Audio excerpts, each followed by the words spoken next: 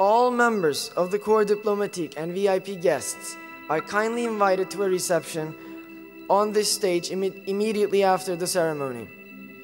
Student ambassadors will take out the flags, and all delegates are to remain seated until our guests have reached the stage and all flags have left the theater.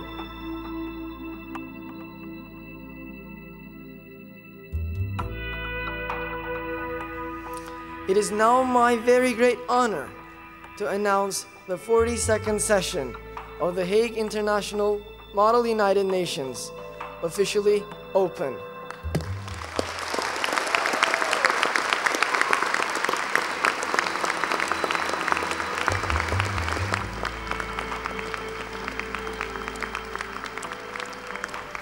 I am very happy to be serving in this position. I will be serving in the very exact position in our school's conference.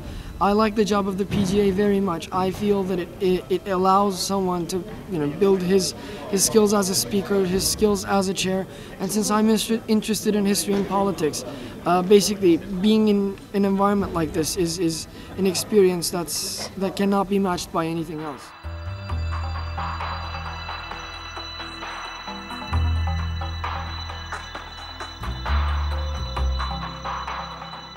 For some interesting reason, I was not anxious. I was expecting to be nervous, but anytime people ask me, I said it hasn't still struck me, and I'm done with the ceremony, and it still hasn't struck me yet. So I feel that I've been doing this for years. This is my 5th year in the MUN program, and I think after all those years, I now have the calm, the calmness, sort of in a cold-blooded approach, I would say. To do what I'm supposed to be doing. I do have a script prepared right here.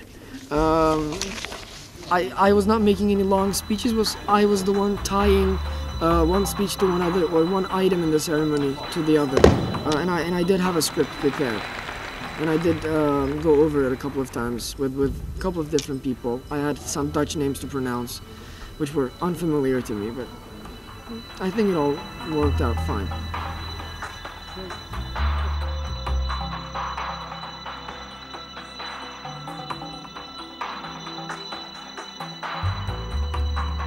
Thank you, Your Highness, for sharing your insights about governance with us.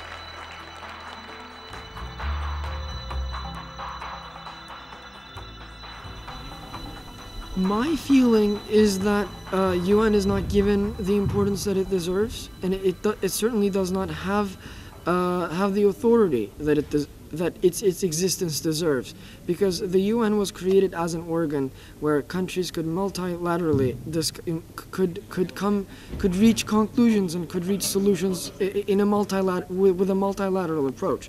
However, in today's world, countries either act unilaterally or basically, multilateral approaches are, most of the time limited to a scope. It's either, NATO or, some sort of coalition of forces, rather than the whole world as the United Nations should act, and they don't.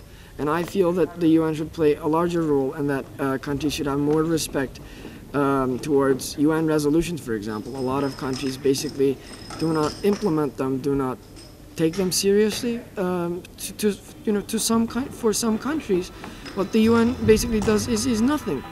It's these diplomats having small talk in New York, and then for them it has no relevance, and it shouldn't be that way.